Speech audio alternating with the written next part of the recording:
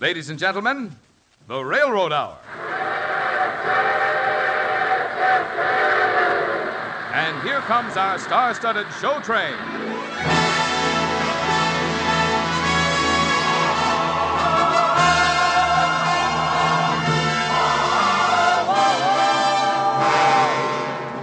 Tonight, the Association of American Railroads presents the delightful light opera Erminie, starring Gordon MacRae and his guest, Nell Tangeman. The railroad industry is particularly proud and happy to welcome this well-known concert and opera star, who incidentally is the daughter of a railroad locomotive engineer. Miss Tangeman is one charming reason why thousands of railroad folks and their families, gathered at railroad safety rallies in many parts of the country, will be listening with special interest to our program tonight. Our choir is under the direction of Norman Luboff, and our music is prepared and conducted by Carmen Dragon. Yes, tonight another musical success is brought to you by the American Railroads, the same railroads that bring you most of the food you eat, the clothes you wear, the fuel you burn, and all the other things you use in your daily life. And now, here is our star, Gordon MacRae.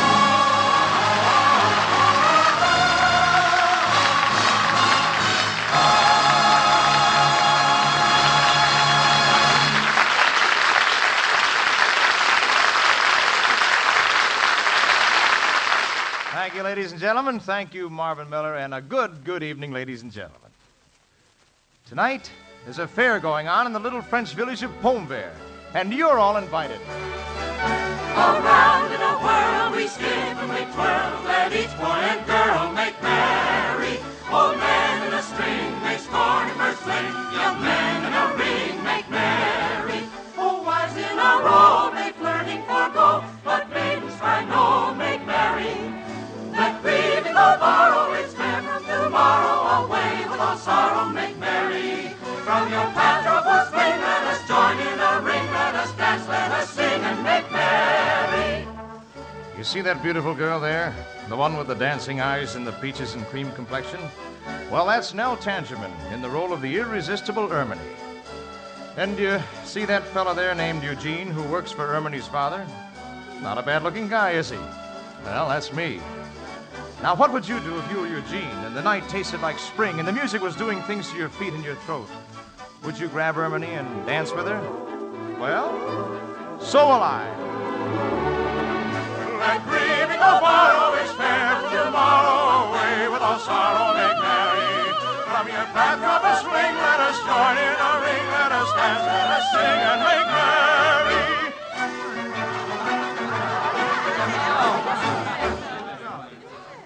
Oh, that's wonderful, Eugene. But it's wrong for us to dance this way. Why is it wrong, Erminie? Because I am just your father's employee, his secretary? Oh, it's just that I'm afraid. Afraid? Of what, Erminie? Of falling in love with you. Oh, the only time to fall in love, Erminie, is when you're young. If you hide it and save it and postpone it until you're old, it runs away from you. Oh, I think you're right, Eugene.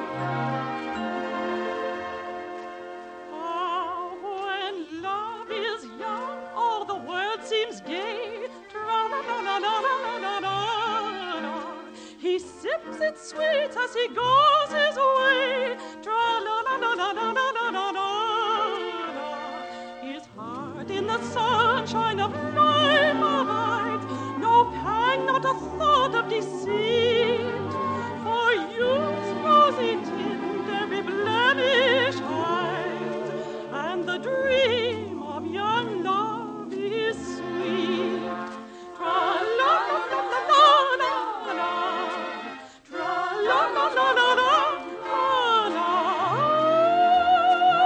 When love is young, all the world seems gay. Tra-la-la-la-la-la-la-la. He sips it sweet as he goes his way. Tra-la-la-la-la-la-la-la-la. Ah, when love is young, all the world seems gay. Tra-la-la-la-la-la-la-la. He sips it sweet as he goes his way.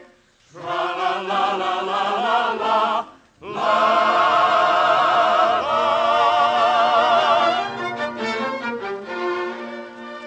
Oh, can't we tell my father how we feel right away? Yes. I shall say, my dear Marquis, I am in love with your daughter. No matter what anybody says, I intend to marry her. Oh, Eugene. Erminie! Where are you, Erminie? It's my father. Tell him now. Oh, well, maybe I'd better rehearse a little longer. Ah, there you are, child. Oh, you here, Eugene?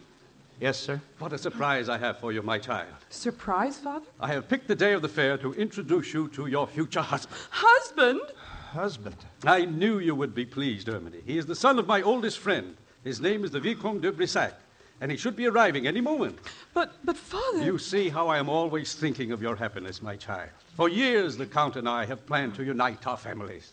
But, Father, did it ever occur to you that I might have an objection to such an engagement? Never. You're a soldier's daughter, and it's the duty of a soldier's daughter to obey.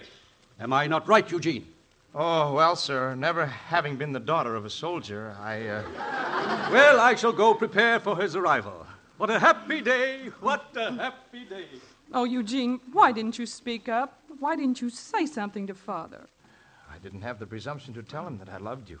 You had the presumption to tell me. Oh, Erminie, I'm no good. I'm a coward, a weakling. I don't like to hear you talk like that. It doesn't compliment my taste in loving you. And you do love me. And, Erminie, though things don't look very bright for us, just remember the old saying, will you? Dark is the hour, ere light of dawn dreameth, deep is the gloom, ere the storm clouds divide. Be that my faith in the Addis there seemeth, hope to be cherished, whate'er may betide. Vain, vain the dream, my loved one can ever mine be as vain is the once plighted vow. No power can change the doom we must sever. Oh, could the future look blacker than now? Dark is the hour ere daylight beameth, deepest the gloom ere the clouds divide. Be it my faith in that alone seemeth, of whatever may betide. Dark is the hour ere daylight beameth, deepest the gloom ere the clouds divide. Be it my faith in that there seemeth, hope whatever may betide.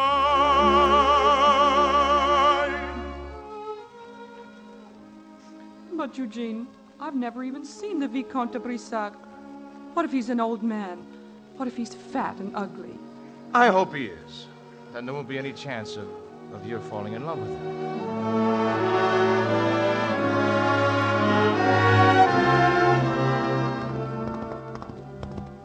Halt! Stop! What? Get off your horse! Now, see here, I'm the Vicomte de Brissac, and I won't be spoken to in that tone of voice, but... Oh, well, that pistol seems rather unnecessary. What was it you wanted me to do? Get off your horse and exchange clothes with me. Oh, yes, right away. Give me your clothes, your papers, your identification, and while you're at it, your money. You're the escaped convict, the notorious Raven. Maybe I am, maybe I'm not. At any rate, I'm going to tie you to this tree so you won't spread a rumor like that. See here, I'm expected to Pont Vert. If I don't arrive, they'll come searching for me. I'm about to meet my future wife, the daughter of the Marquis.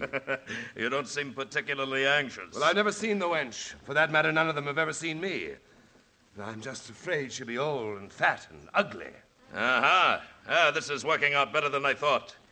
My dear Viscount, I shall appear in your place. For who would think of looking for an escaped convict at the chateau of a Marquis?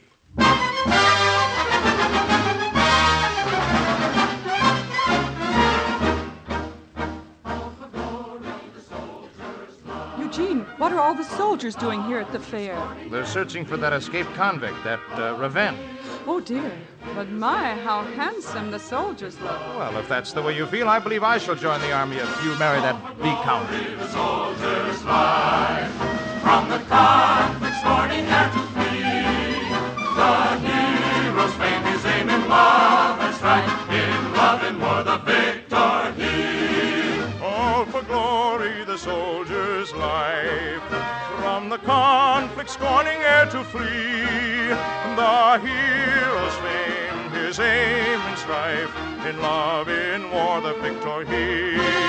All for glory, the soldier's life. From the conflict scorning air to flee. The hero's fame, his aim in love and strife. In love and war, the victor he. Oh, I love hearing you sing. You know, when your voice floats into my room, Erminie, with the night wind, then I know how much I love you.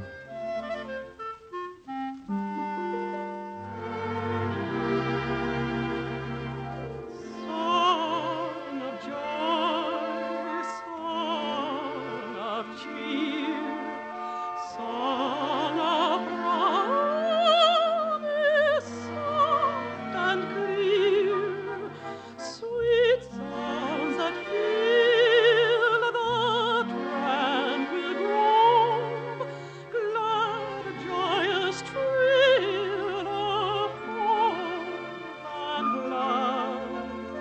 Song of joy, song of cheer, song of promise,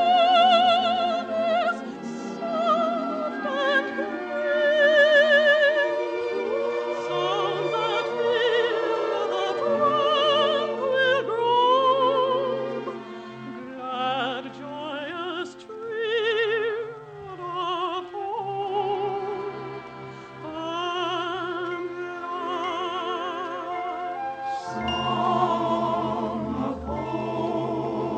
Song of cheer, song of promise, soft and clear, sweet songs that fill the tranquil grove, glad, joyous thrill of hope and love.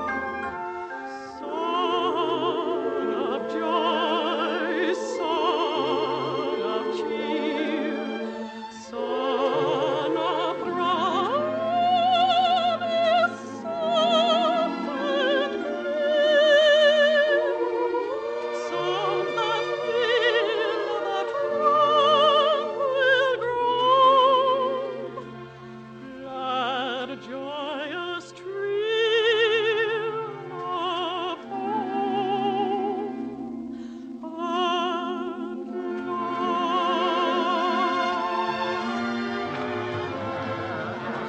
love. My friends, my dear friends, Oh, Father. I wish to present to you a young man who has just arrived in Pontverre, the future husband of our beloved Erminie, the Vicomte de Brisac. Ladies, gentlemen, Oh, Eugene. Erminie, I don't like that de Brisac. I don't know why, but I don't trust the way he looks. Come, my friends, this calls for a celebration. To the chateau! You are all invited! Away to the chateau, away from the throng, where the bridegroom and bride will be glided along, where welcome shall meet them, where cheering shall greet them, where friends shall entreat them, all blessings and song. Away to the chateau, away from the throng, where the bridegroom and bride will be glided along, where welcome shall meet them, where cheering shall greet them, where friends shall entreat them, all blessings and song. Where welcome shall meet them, where friends shall entreat them, all blessings in song, in song, in song.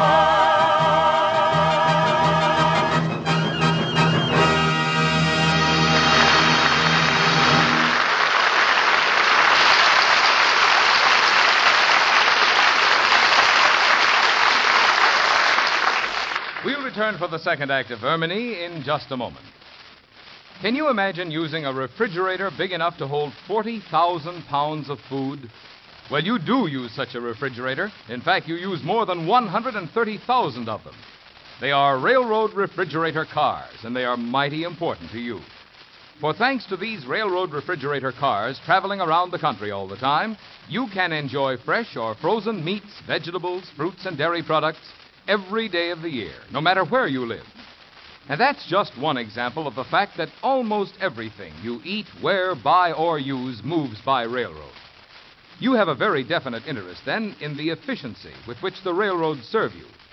That's why we think you'll be interested to know that in 1951, the railroads operated with the greatest overall efficiency on record. Last year, the average train carried more freight and carried it faster than ever before in history. The result, an all-time record in overall efficiency, shows again the inherent strength of the railroads, the only form of transportation big enough and strong enough to do the big job of transportation demanded by our civilian economy and national defense needs. But the railroads are not content to rest on this record, so they are keeping right on working, right up to the limit of available money and materials, to still further expand and improve their service, a service that is essential to the strength and health of our nation.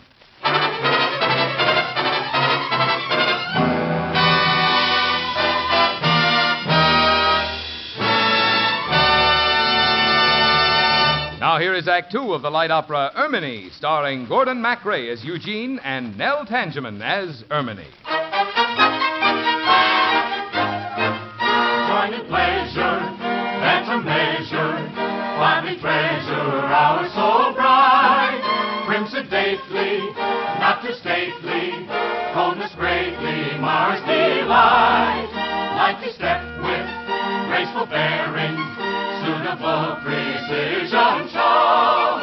Finish comes of long preparing, vis-a-vis and dos adore. For fairest belle with bravest bow, stately bud with hearts aglow. In thrill sublime but measured time, made it all elate and go. For fairest belle with bravest bow, stately bud with hearts aglow. In thrill sublime but measured time, made it all elate and go. Oh, Eugene, everybody is celebrating my engagement to the Viscount, but I only feel like crying. What are we going to do, Erminie? Well, maybe if I go to the Viscount, Eugene, and appeal to him, he'll release me. Oh, Erminie, it won't do any good. Your father would never approve of our being in love.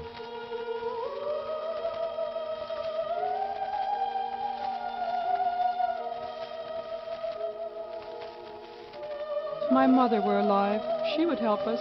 She would understand. You know, I remember your mother, Erminie. And I remember the way she used to sing. I dream about her so often, and I seem to hear her saying, everything will be all right. Was it when you were just a little child and afraid of the dark? Yes, I even hear the lullaby she used to sing to me.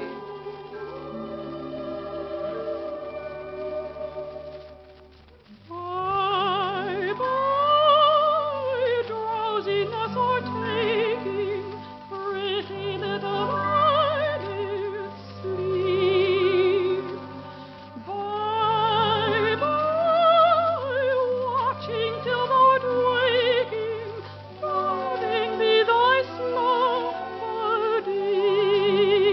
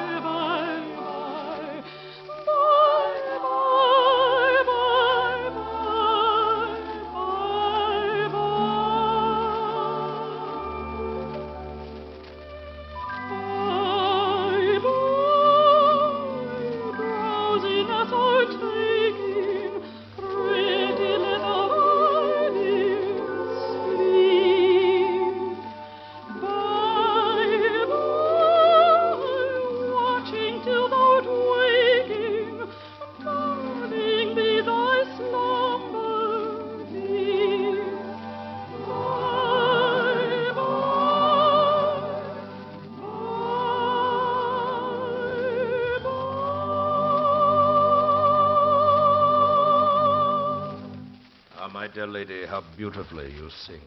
Oh, Vicomte de Brissac. You know my father's secretary and aide, Eugene Marcel? Charmed. Charmed. Tell me, Viscount, how is your mother? Oh, wonderful. Fine. In the pink. Mm-hmm. According to the records, my dear Viscount, your mother has been dead for 6 years. Oh? Well, what I mean is she's very well, considering the fact. And your father? Very well the last time I saw him. You don't have any reports of his death, do you? No. Oh, well, then the old man is blooming. Mm-hmm. Excuse me. I have to talk to the Marquis.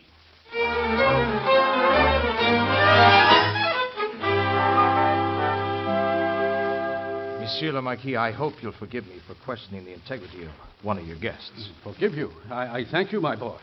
I, too, have been suspicious of the Vicomte. He's not at all the kind of person I wanted for Erminie's husband. Now, if you and Erminie had ever felt an attraction for each other... What did you say? Well, you're the kind of young man I'd like to see Erminie marry, Eugene. Monsieur le Marquis. But after all, you can't force these things. If people aren't attracted to each other, they just aren't. Monsieur le Marquis, I have a piece of news for you that'll make us both very happy. Ah, when love is young, all the world seems gay. Tra-la-la-la-la-la-la-la-la. He sips its sweets as he goes his way. Tra-la-la-la-la-la-la-la-la. Ah, when love is young, all the world seems gay. Tra-la-la-la-la-la-la-la. He sips its sweets as he goes his way. Tra-la-la-la-la-la-la.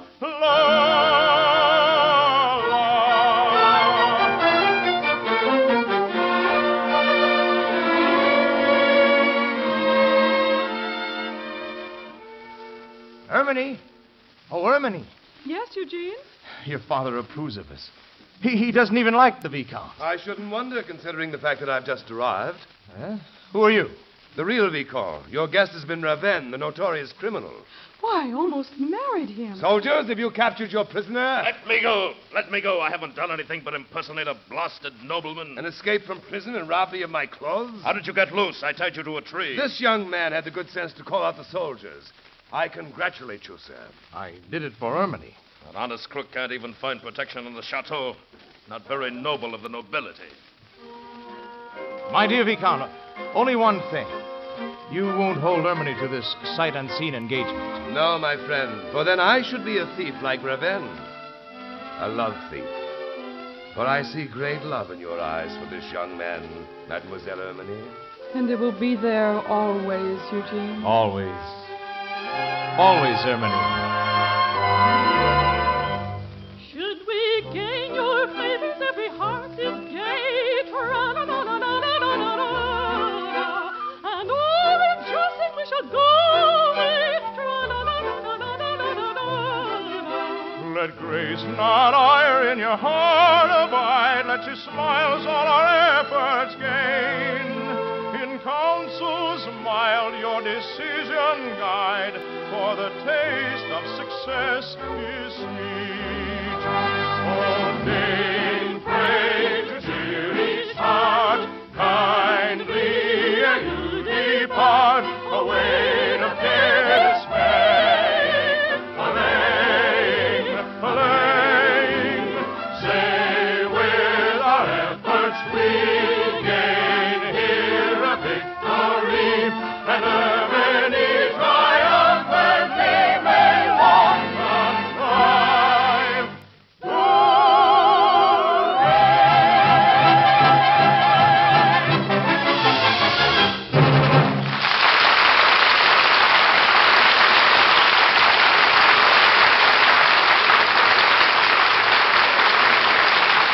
Thank you, ladies and gentlemen. Our charming guest, Nell Tangeman, will return in just a moment. And meanwhile, our thanks to the other members of our cast, Herb Butterfield, Bill Conrad, Carlton Young, and to our entire company. Erminie with libretto by Harry Paulton and music by E. Jakubowski. was dramatized for the Railroad Hour by Lawrence and Lee. Marvin? The Railroad Hour is brought to you each week at this same time by the American Railroads. Today, America's productive might is busy serving the needs of both commerce and national defense. Absolutely essential to such productive activity is a strong and efficient railroad system. Realizing that, America's railroads study and work continually to improve their efficiency. And now their efforts have paid off in a new all-time record for overall operating efficiency.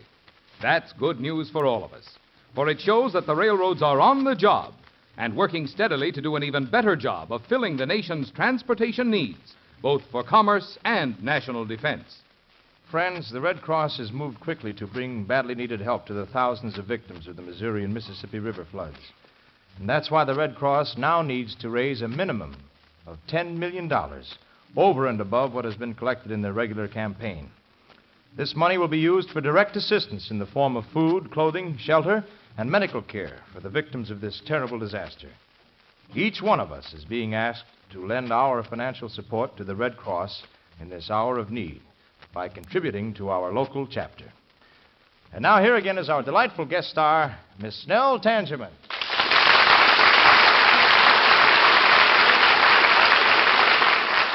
Thank you, Gordon. It was a delight to sing this charming light opera with you. Well, the best part of this program, Nell, is that despite crooks, nobility, or plot complications, I usually manage to get the girl. Speaking for the girls who are your guests, Gordon, we don't mind it a bit. What gal do you end up with next week? Well, lovely Nadine Carter, Nell, and we'll be singing the sprightly operetta Pink Lady. And in weeks to come, such delightful musicals as Jerome Kern's Sonny, Rodgers and Hart's Spring is Here, Three-Quarter Time by Johann Strauss in The Great Waltz, and Sigmund Romberg's unforgettable My Maryland. Oh, that sounds like a wonderful spring season. We'll all be listening. Good. And good night, Nell. You were wonderful. All aboard! Well, dear friends, it looks as though we're ready to pull out, and so until next Monday night, and Pink Lady, this is Gordon MacRae saying goodbye.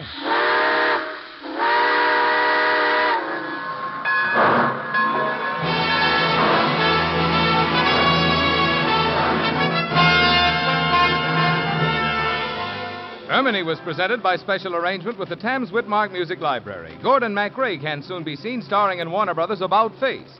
Our choir is under the direction of Norman Luboff, and our music is prepared and conducted by Carmen Dragon. This is Marvin Miller saying goodbye until next week for the American Railroads. Now keep tuned to your Monday night of music on NBC.